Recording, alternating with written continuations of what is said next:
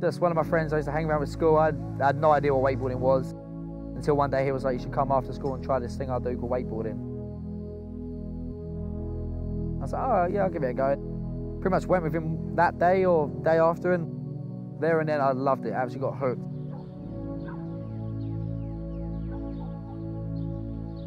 I've been riding down here at Liquid Leisure for the last couple of years since it's been open, and now this is my home spot. I'm here pretty much every day when I'm in the UK.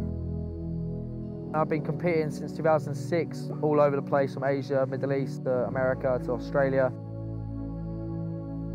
It's nothing better than pretty much turning up to a cable, having it for yourself for a couple of hours, having perfect glassy conditions.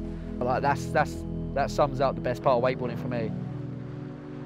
I've been riding, as I said, 13, 14 years now, and I love it more now than even when I first strapped on a board. So I've still got the same buzz as I did, and yeah, I don't think it'll be stopping yet.